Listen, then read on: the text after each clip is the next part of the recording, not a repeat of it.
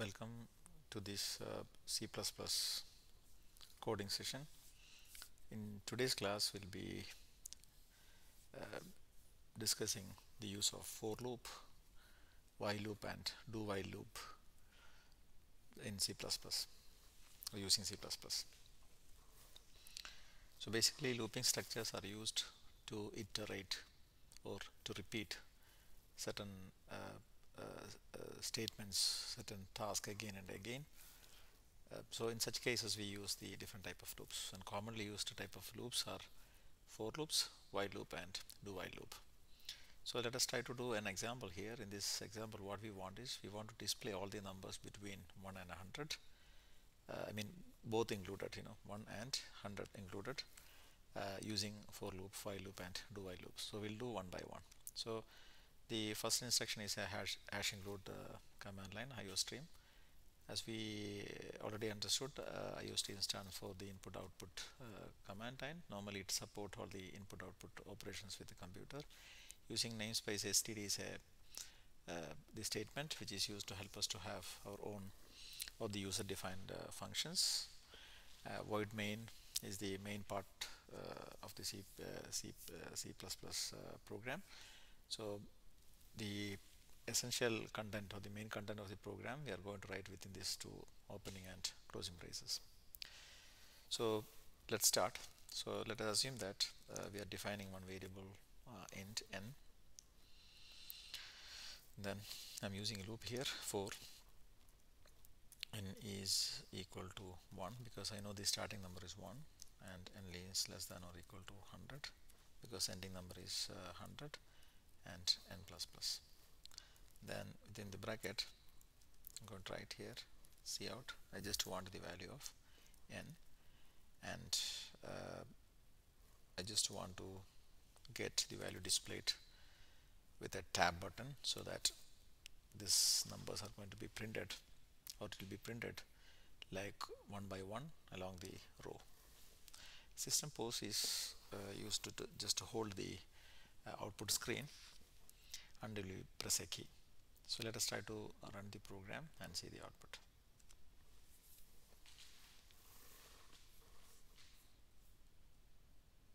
Okay, we can see that the output values will be from 1, 2, 3 and 4. I mean 1, 2, 3, 4 and continue until 100. Which means after 1 the cursor jumped by tab, then again after 2 the cursor will jump by tab, and so on. So this is a way of how the display is obtained. If you want the same display like in a line, so it's better to use the nline command. So if you use nline command, the same thing will be printed like lines. So in this case we can find it is like a column. The one column, that one column start value is 1 and the ending value is 100. Starting value is 1 and the end value is 100 here. Okay, so this is how we have done this program using for loop. Now same problem that can also be done by while loop. So let's see how we are going to do here. So let us start initializing the value n is equal to 1 because we know the starting point, and we are using a while loop here while n is less than or equal to 100. So the condition is the value of n, as long as the value of n is within or up to 100, including 100, certain task has to be done. So this particular statement has to be repeated again and again.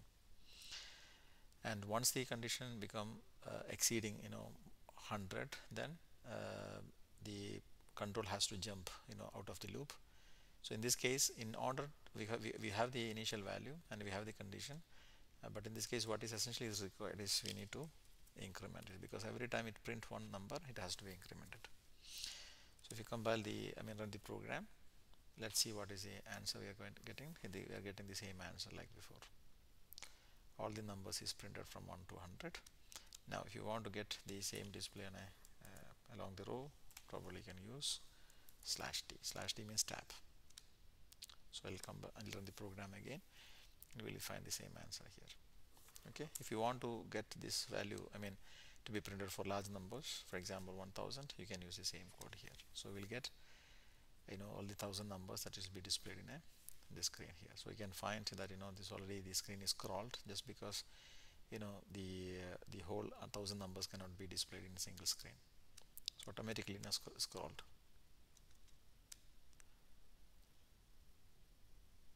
Okay, so this is the first part of the program. Second part of the program, the same thing which we have done by using while statement. Now I'm going to do the same thing by using do while. So here the difference is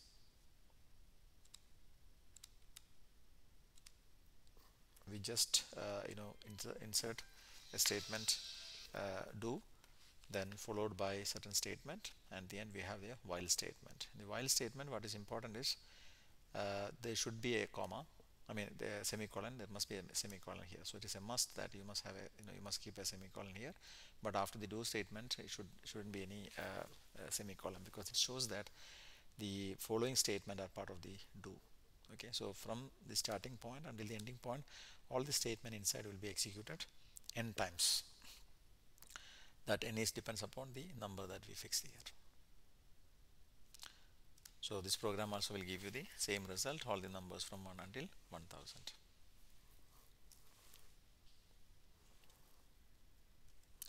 Now let us look at another program.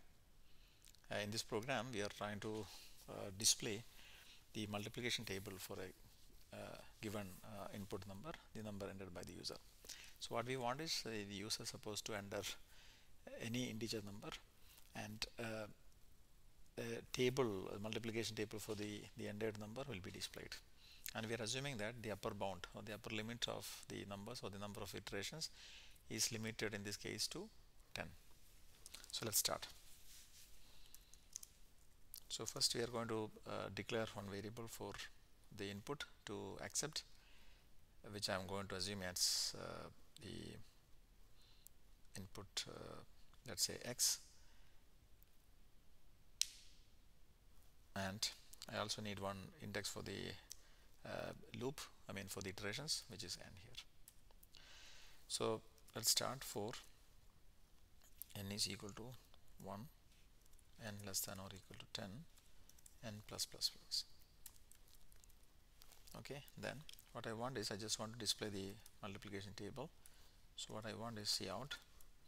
So first thing is I was just want to display, actually I'm expecting the output should be in this form, that 1 times 1 into, for example, if the given number is 10, so 1 into 10 is equal to 10. This is the format I want. So to get that, so first I want the n value, followed by I want a cross, which probably if I want it I can use this one into, so I'm going to place that one here. So 1 is here, which is n, star is already here because this is an echo statement, whatever within the bracket, double quote, it will be displayed, followed by 10. 10 is nothing but the value that is entered by the user, which is x. Then I want an equal sign. Then, so up to here is done. Then 10 is something but the product of n and the given value. So which means n multiplied by the given value x. Then after that we just need an inline statement here. So let's see what is the output here. But before that, we supposed to insert one question here, which means enter any integer number to get the mux table or multiplication table. A and L. Okay, so n is already defined, n is equal to 1, so this is supposed to be a semicolon here. I think fine. So if you run the program, so probably we have some errors, we have to fix the errors.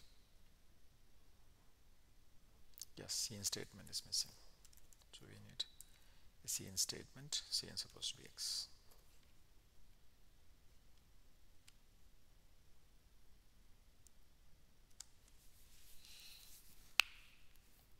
So when you run the program, we got the first question, enter any integer number to get the multiplication table. Suppose if I say 6, then I'll get the table like this, 1 times 6 equal to 6, 2 times 6 equal to 12, and so on up to 10 times 6 equal to 60. If you want to extend the range, having the upper limit to 100, so we can do the same thing, but in this case the number will be repeated. I mean the number of times it is the equation going to be repeated will be 100. So for example, if it is 7, it is going to repeat it until 100 from 1. So 1 7 until 100 into 7 is equal to 700. Now if you want it in a different format, for example, I want the format supposed to be in this way. So here we will get in a different format. The output format is different. In this case, for example, if I am entering 13, so it will display the output in this particular format, where 1 times 13 is equal to 13, 2 times 13 is 26, and so on. So this is also possible.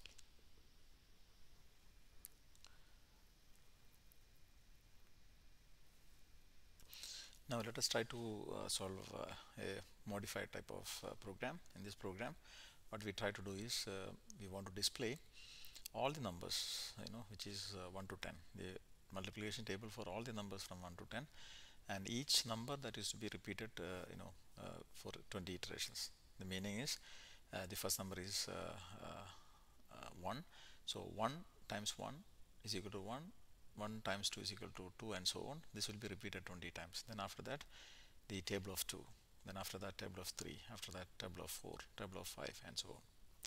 So in this case, since there are two things that is iterating, I mean two loops are going to run.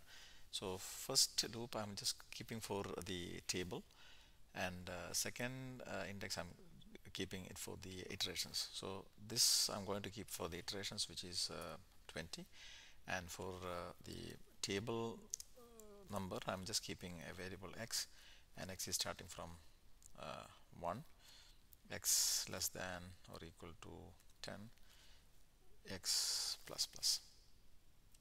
So since it is two loops, I'm just keeping it it's in this particular manner.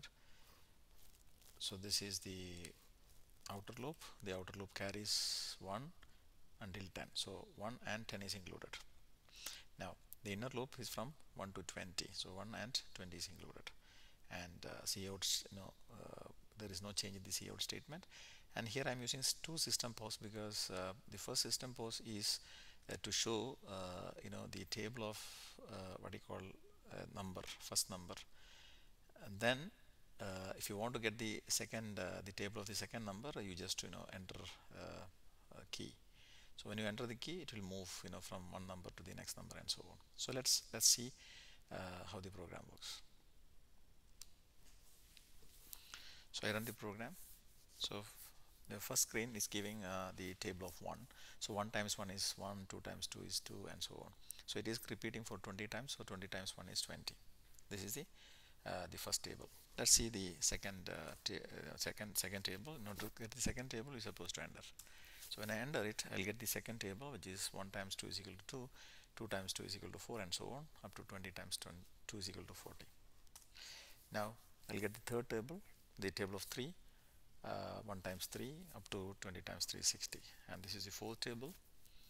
Then we have the fifth table, sixth table, table of 7, 8th table, table of 9, table of 10. So table of 10 means what already we have done all the says, I mean all the table, I mean all the numbers. We can find that 20 times 10 is equal to 200. The next one, you will find one more press any key to continue because we have already done all the iterations. So that's it. So this is way of how you can get all the numbers, tables of all the numbers between 1 and 10 for 20 iterations. Okay, now we'll look at another variety of question. In this question, we want a multiplication table for a specific number within lower and upper limits.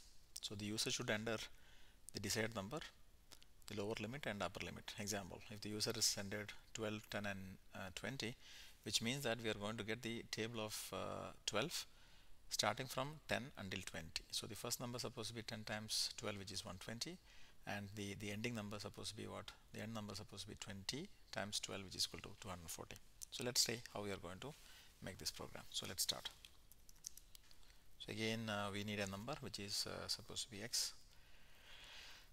Then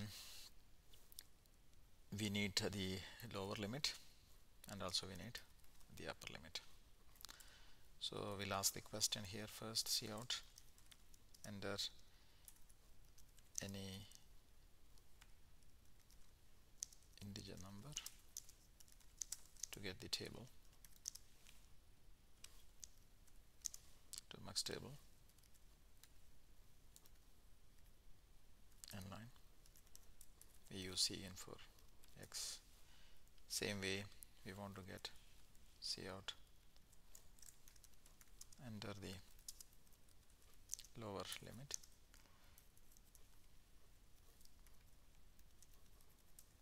and also we have to go for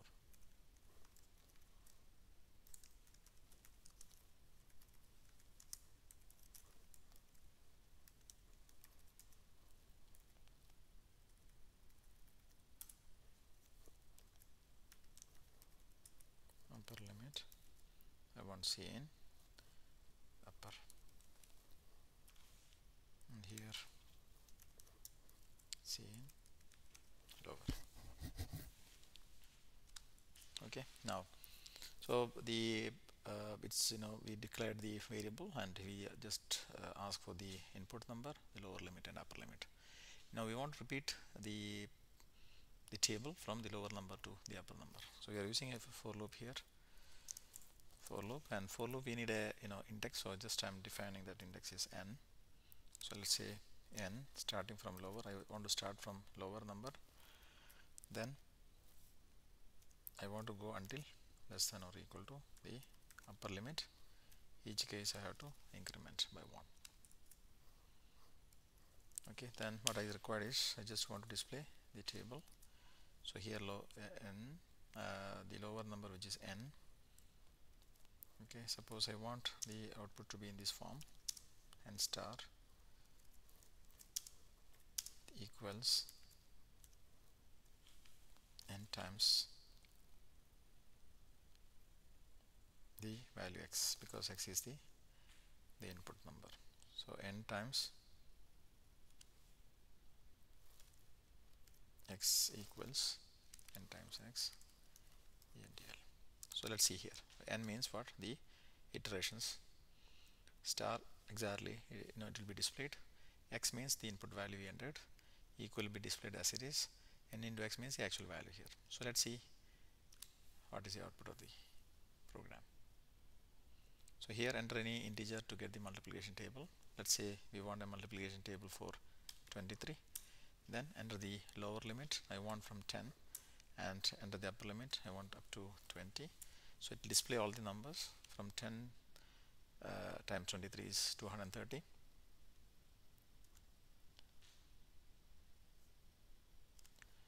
And up to 20 times 23 is equal to 416. If I want to repeat the same program, same with another value. For example, I want the multiplication table for 6. I want to start from 12 until I want 50. So if you want 12 until 50, so it will be like this. So 12 is the starting number, and we'll find the last number is 15 times 6, which is 300. Okay, so this is the structure of the program, the code. Okay, so in this program we'll try to display the value of an exponentiation function, decay function, which is y is equal to 1 exponentiation of e to the power minus x, where the value of the x is lies from 0.1 until 1, or including 1 with steps of 0.01. Okay, so this is basically a special mathematical function. So what is required as a header file, we need hash include cmath. We just want to add cmath in the beginning, so that we support the mathematical operations, specialized mathematical operations like exponentiation. So in this case, we know we are certain about the starting and ending point. So I'm going to declare a variable float here because the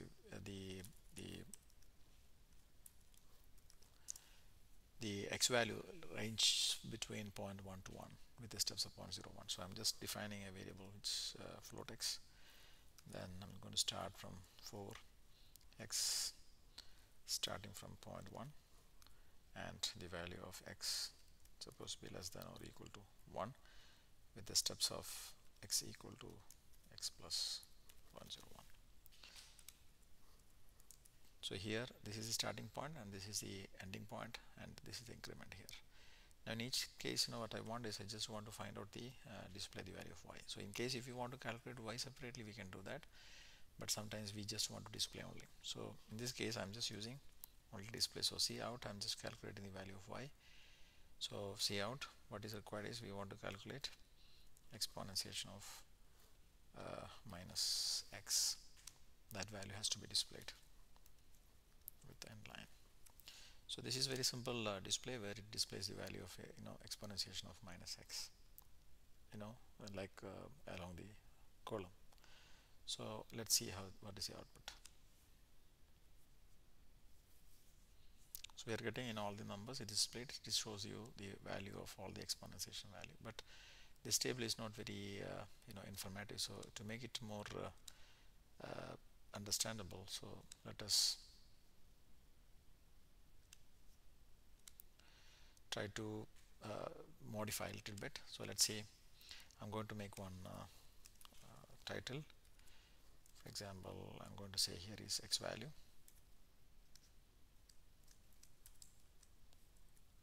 x followed by, I'll put slash t, followed by, I'm going to say value of y. So we have x and y. Then we'll go for end line followed by, I'll put some stars here, then ENDL. So let's see what is the difference here. Here also what I'm going to do is I just want to display x. I'll put a tab and see the difference now. So the output is now different because we have got two columns now. The first column indicate that the x value and the second column is indicated the value of y. So we can just modify a little bit. So this program will give you the x value and the corresponding y value on a tabular, like a column form. So we have the x value here and we have the y value here for all the values of what you call x starting from 0.1 until 1 in steps of 0.11.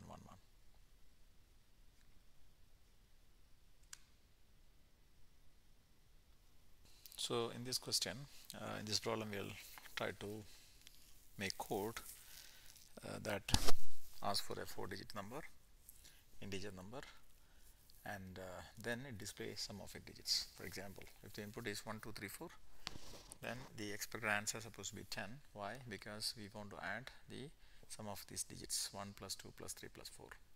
In other words, if the input is 2, 3, 4, 5, it adds 2 plus 3 plus 4 plus 5, so you'll get 14. So let's see how we are going to do this program. So here we need from the inputs from the user side. We are expecting one input. Okay, so let us try to make that input as an integer input, and we want to make sure that it is a 4-digit number. So let's say int is n, and we just want to enter that number. So enter any 4-digit.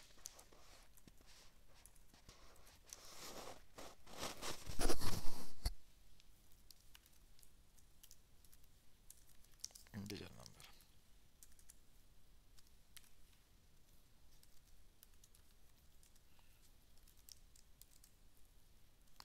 And we just want to confirm, assure that this number is a 4-digit number. So as you know that a 4-digit number Normally the minimum number is 1111 and the maximum number supposed to be 9999. So this is the range. So sorry, the minimum number is 1000 and the maximum number is 4 nines. Okay, so that is the basic limit. So we have to make sure that number is within that. So we are just using one if statement here. If the n, if it is less than 1000 or the value of n is greater than 9999, then what we want is we have to retype or re-enter the input. So we should say here cout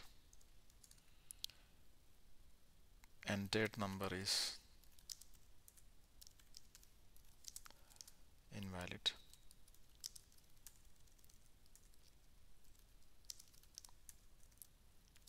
And please try again.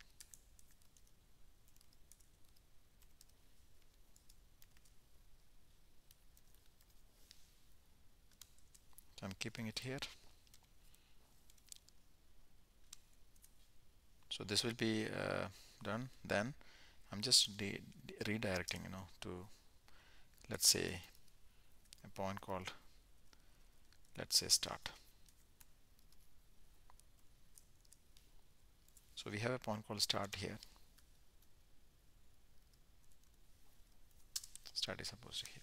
So what is going to happen is, as long as this condition is satisfied, any of the condition either is less than 1000 or greater than 999, automatically the program will be returned back. If you want, we let us try out whether it's working fine or not.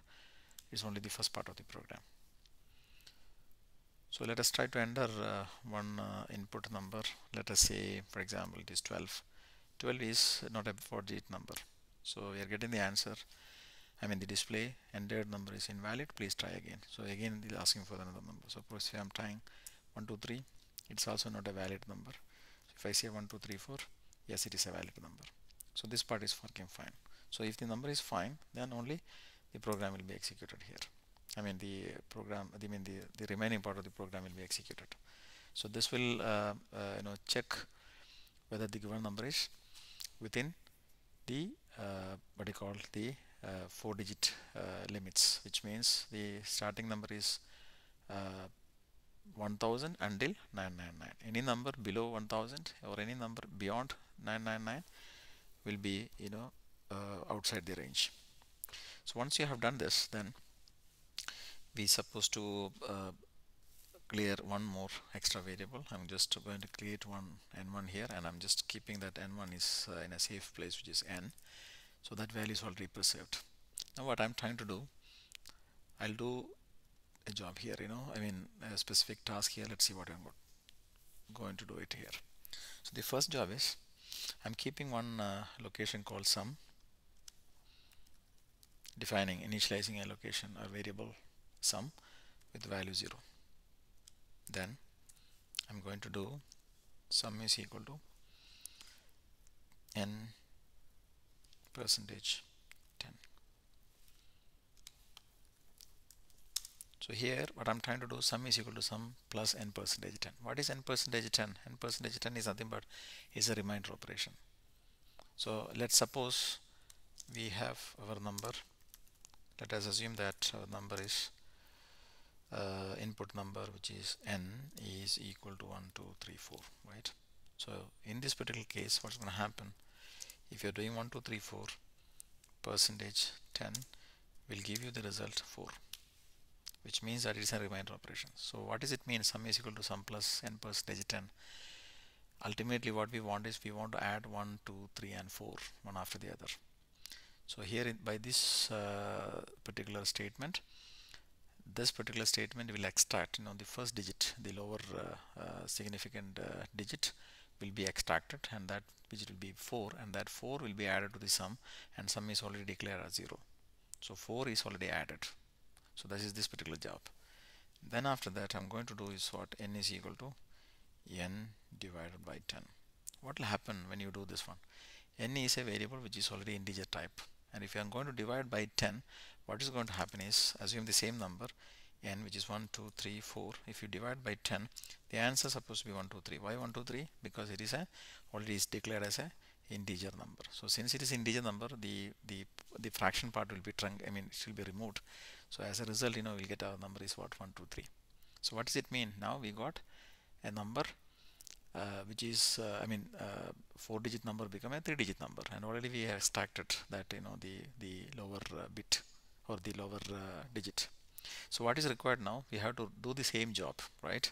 So what I want is I want to do the same job while there is a condition that I want to repeat the entire job until the value of n is greater than 9, which means what? If the number is above 2 digits, the number has 2 digits, 9 or above, sorry, above 9 means 10, the 2-digit number. So if the number is a 2-digit number, then we have to repeat the task, the whatever the within the while loop.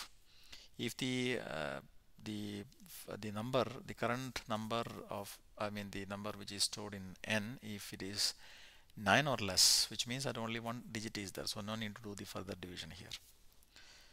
Okay, so I hope this point is clear. So again I'll repeat, while n less than equal to 9 means what? This particular job has to be repeated again and again until the value of value is 10, 11 and any other number, any number above 9. If it is if this condition is not satisfied, what does it mean? Which means that the digit is only a single digit number. Okay, then what's going to happen in this case? This will keep doing the job. So the next iteration, what is going to happen? We will have 123 and 3 will be extracted. Then it is going to be divided by 10, then we'll get 12.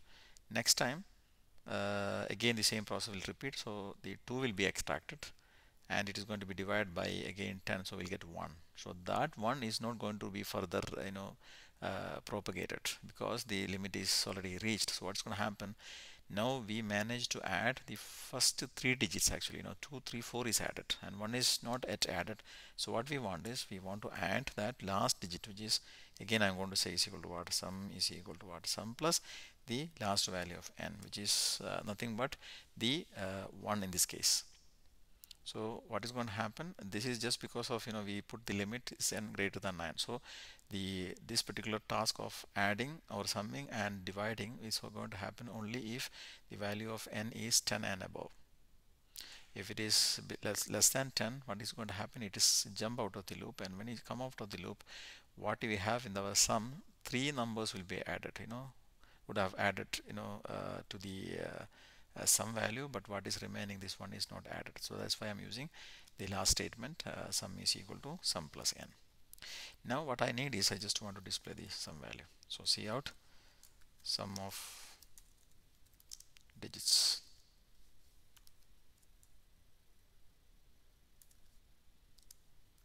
for the given number, and this number is already saved in a location called n1. So I just want to know n1 is, this answer is supposed to be sum here and n line here. Okay, so let's try to run the program and see whether it is working or not. So the first job is we have to make sure that the number is within the limit. So even if I enter a wrong number, the number beyond the or below the limit, it will ask you to enter the number again. So I'm just entering 1 2 3 4. Now when I enter 1 2 3 4, I'm getting sum of the digits of the given number is 10, which is correct actually. 1 plus 2 plus 3 4, 3 plus 4 is equal to 10. For example, if I repeat again, and for example if I enter 1 1 1 1, what do you expect? 1 plus 1 plus 1 plus 1 is supposed to be 4, so I'm getting the answer is 4. Now suppose if I'm entering like 2 2 2 2, which is supposed to be 8, and if I'm entering for example 6 4 6 and 4, so this will give you 20. So it's working like 20. So this particular program, code that will help us to to sum up all the digits in a particular number, and then it will give you the sum value. So for a 4-digit number, the summation of all the individual digits can be obtained by using this program. Okay, anyway, thank you for watching this video. If you have any doubts, please communicate. Thank you very much.